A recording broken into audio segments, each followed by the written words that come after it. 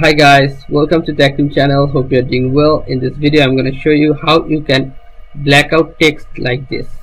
So in this case you have to choose a server or channel, then in the message section just you have to write here double pipe and write anything inside this. Okay, now double pipe again.